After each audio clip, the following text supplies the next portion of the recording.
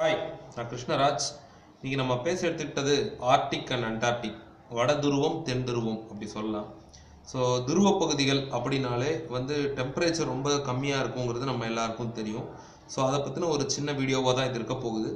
So அதில் குறிப்பாக எந்த துருவத்தில் ரொம்ப குளிர் இருக்கும் அப்படிங்கிறத நம்ம பேச போகிறோம். ஸோ முதல்ல ஆர்டிக்கை பற்றி பேசுவோம். ஆர்டிக் அப்படிங்கிறது வட துருவம் பேர்லேயே தெரியுது. நார்த்து, நம்ம பூமியினுடைய 2 எண்ட்ஸ்ன்னு சொல்லப்படுற வட துருவம் தென் துருவம்னு சொல்கிறோம். ஸோ நார்த் அப்படிங்கிறது ஆர்டிக் கடலினுடைய மத்தியில் இருக்கக்கூடிய ஒரு பகுதி, ஆர்டிக் போல் அப்படின்னு சொல்கிறோம், ஆர்டிக் துருவ பகுதி அப்படின்னு சொல்கிறோம். So Arctic கடலினுடைய distance R circumference அப்படின்னு சொல்கிறத நம்ம அண்டார்டிகாவோட, அதாவது தென் துருவத்தோட கம்பேரே பண்ண முடியாத அளவுக்கு அது ரொம்ப சின்னது. இதுக்கு ஒரு கரெக்டான வார்த்தை யூஸ் பண்ணணும்னா, அண்டார்டிகாங்கிறது ஒரு கண்டம், அந்த அளவுக்கு ஒரு மிகப்பெரிய லேண்ட் மாஸ் கான்டினென்ட். ஸோ ஆர்டிக்குங்கிறது அப்படி இல்லை. ஒரு கடலில் ஆர்டிக் ஓஷன் அப்படிங்கிற ஒரு கடற்பகுதியில் மிடில் இருக்கக்கூடிய ஒரு சின்ன பகுதி தான் ஆர்டிக் போல். இப்போ இந்த இடத்துல ஒரு கேள்வி வரும், அப்போ பூமியில் வடதுருவம் தென்துருவம்னு சொல்கிறோம், ஆனால் கம்பேரே பண்ண முடியாத அளவுக்கு இது ரெண்டும் இன்னீக்குவலாக இருக்கே, அப்போ எப்படி நம்ம இதை துருவ பகுதிகள்னு சொல்கிறோம் அப்படிங்கிற கேள்வி எழும். ஸோ சிம்பிளாக ஒரே வார்த்தையில் சொல்லணும் அப்படின்னா, அண்டார்டிகாங்கிறது அளவில் ரொம்ப பெருசு. அதே மாதிரி அங்கே படிந்திருக்கக்கூடிய பனியினுடைய, அதாவது ஐஸ்னுடைய அந்த லேயர்னுடைய உயரமானது 9000 ஃபீட் வரைக்கும் இருக்குது, 9000 ஃபீட் வரைக்கும் இருக்குது. கிட்டத்தட்ட ஒரு மைலுக்கும் மேலே, அதாவது ஒரு ஆவரேஜ் சீ லெவலை விட ஒரு மைலுக்கும் மேலே இருக்கக்கூடிய ஒரு டிஸ்டன்ஸில் இருக்குது அந்த பனிப்படலம் அப்படின்னு சொல்லலாம். ஸோ இதுவே ஆர்டிக்கை கம்பேர் பண்ணும்போது, ஆர்டிக்கில் பார்த்தீங்கன்னா கிட்டத்தட்ட ஒரு அடி கூட அந்த பனிப்படலம் இல்லை அப்படின்னு சொல்கிறாங்க. சீ லெவல்லேருந்து 1 ஃபுட் அளவுக்கு தான் ரஃப் கால்குலேஷன் படி பார்க்கும்போதும் ஒரு மோர் தென் ஃபுட் அப்படிங்கிற ஒரு அளவுக்கு தான் பனி இருக்குது. ஸோ இதையே இந்த ஒரு பாயிண்ட்டே போதும் நமக்கு இந்த கம்பேரிசன் எதில் குளிர் ஜாஸ்தியாக இருக்குங்கிறது. மற்றபடி நம்ம எல்லாருக்கும் தெரியும், ஆர்டிக்கில் பனிக்கரடிகள் அப்படிங்கிறது, போலார் ஆர்டிக் டீர் அப்படிங்கிறது வட துருவத்தில் மட்டும் இருக்கக்கூடியது. வேற அண்டார்டிகாவை பொறுத்த வரைக்கும் அந்த இடத்துல அதுக்கு அந்த கான்டினென்ட்டில் மட்டுமே இருக்கக்கூடிய ஒரு பறவை இனமான பெங்குயின், தனித்துவமான, பார்க்கறதுக்கும் அழகியல் நிறைந்த ஒரு பகுதியாகவும் அழகியல் நிறைந்த ஒரு பறவையாகவும் பெங்குயின் இருக்குங்கிறது நமக்கு தெரியும். ஆனால் ஆர்டிக் அண்டார்டிக் ரெண்டுத்துக்குமே பல சிமிலாரிட்டிஸ் இருக்குது. அதுதான் இந்த வீடியோனுடைய ஹைலைட்டாக நான் சொல்ல நினச்சது. ஸோ ஆர்டிக் அண்டார்டிக் எதில் குளிர் ஜாஸ்தி அப்படின்னு பார்த்தீங்கன்னா கண்டிப்பாக அண்டார்டிகாவில் தான். அது காரணம் அங்கே நிறைந்திருக்கக்கூடிய பனிக்கட்டிகள், பனிப்படலங்கள் அப்படி சொல்லலாம். ஸோ ஏன்னா 9000 அடி பனி மட்டுமே இருக்கிறது, ஐஸ் மட்டுமே இருக்கிறது சாதாரண விஷயம் இல்லைங்களா? ஸோ அப்படி இருக்கக்கூடிய ஒரு இடத்துல கண்டிப்பாக எந்த அளவுக்கு ஒரு மைனஸ் டெம்பரேச்சர் இருக்குங்கிறது நமக்கு தெரியுது.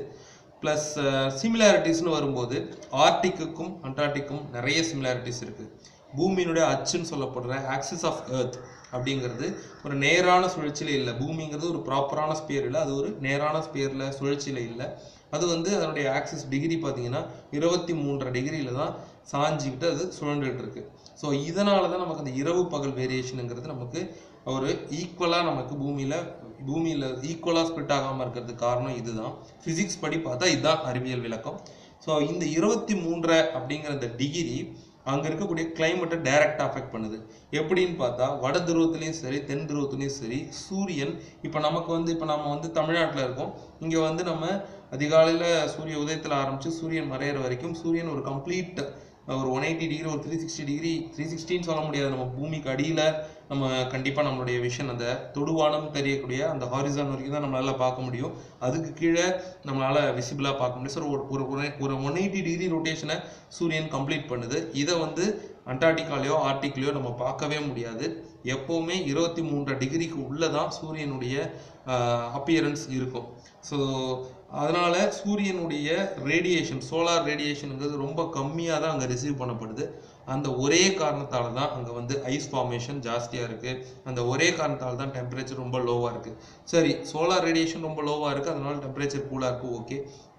சூரியனுடைய அந்த குறிப்பிட்ட அச்சு, இந்த பூமியினுடைய அந்த குறிப்பிட்ட 23.5 டிகிரி அச்சு பிசகாமல், அந்த அச்சு விட்டு விலகாமல் பூமி சுழன்றுட்டு இருக்கிறதுக்கான காரணம் நம்ம யாருக்கும் தெரியாது. அது ஒரு இயல்பு, அது நேச்சர், இல்லை கடவுள் கொடுத்தது, நம்ம எப்படி வேணாலும் எடுத்துக்கலாம். ஆனால் அந்த 2 துருவ பகுதியிலுமே அந்த 23.5 டிகிரியில் மட்டும்தான் சூரியன் உதிக்குது. அதுதான் சூரியனுடைய ரீஜனாக இருக்குது அப்படிங்கிறது தான் இங்கே ஆச்சரியம் அளிக்கிற ஒரு விஷயமா படுது.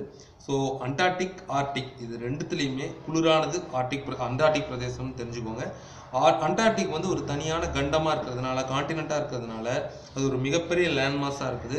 அண்டார்டிகாவை பற்றி மட்டுமே நம்ம தனியாக எக்கச்சக்கமான வீடியோஸ் பேசலாம். ஏற்கனவே நம்ம வந்து ஏலியன் லைஃபோட சம்மந்தப்பட்ட ஒரு ரகசிய நகரங்கள் இருக்கலாம் அப்படின்னு சொல்லி ஒரு வீடியோ பேசணும்.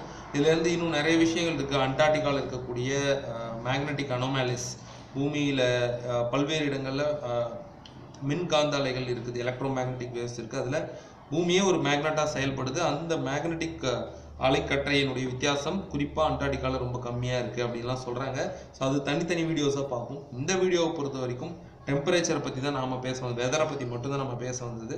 நாம் இப்போ ரொம்ப ஹாட்டான சம்மரில் இருக்கோன்றது நான் சொல்லி உங்களுக்கு தெரிய தேவையில்லை. பட் அண்டார்டிகாலையும் ஆர்டிக்லேயும் வருஷம் ஃபுல்லாக குறைந்தபட்சம் 6 மாதம் வந்து இருட்டு மட்டுமே நீடிச்சிருக்கும்.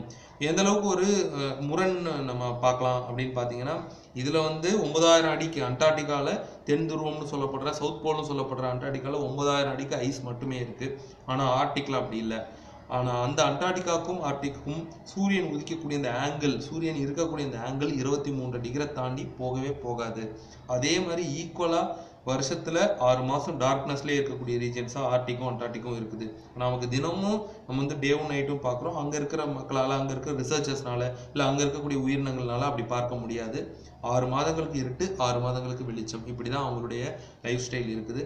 ஸோ நாம் ஏதேதோ கிரகம், ஏதேதோ பிரபஞ்சத்தை பற்றிலாம் நம்ம பேசுகிறோம். ஆனால் நாம் வாழ்கிற இதே ஏர்த்லேயே, இதே பூமியிலேயே இப்படி ஒரு வித்தியாசமான ஹேபிட்டட் இருக்குது. ஸோ இது வந்து கண்டிப்பாக நம்ம யோசித்து பார்க்க வேண்டிய ஒரு விஷயமும் பட்டுது. அதனால் நான் இங்கே ஷேர் பண்ணிக்கிட்டேன். ஸோ எனக்கு கண்டிப்பாக இது ஒரு புது விஷயந்தான். ஆர்டிக், அண்டார்டிக் இதில் எதில் வந்து குளிர் ஜாஸ்திங்கிறது நான் இந்த வீடியோக்கான தேடலில் தான் தெரிஞ்சுக்கிட்டேன். கண்டிப்பாக அது அண்டார்டிகாவில் தான். இந்த வீடியோ யூஸ்ஃபுல்லாக இருந்தால் ஷேர் பண்ணுங்கள். Thanks for your time.